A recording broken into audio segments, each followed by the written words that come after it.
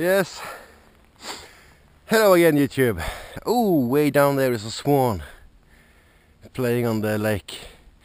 Okay, I'm just out looking for some spots to get away. I got several knives with me today, but there's a cheap China knife I haven't shown you that actually surprised me. It's the Tac-Force Karambit from the Speedster series, and just flies open when you flick it. Really good ergonomic here. I love the jimpings on the top of the spine here. It's a liner lock. I'm not sure about the specs, you know, how long the blade is and stuff like that, but it's about 19 centimeter or 190 millimeter when it's all out. And yeah, really like this one. I think it cost about 15, 16. Well, maybe it cost 18 or 20 bucks shipped to the door.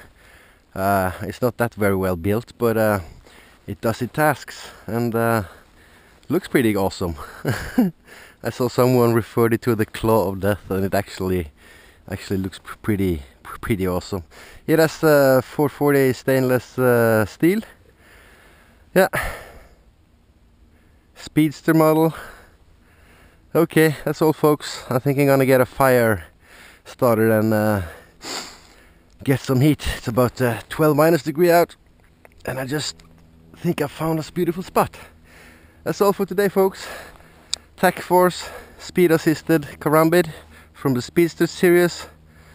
Just a cool, all around, heavy looking, nasty claw blade. Okay, folks, that's all.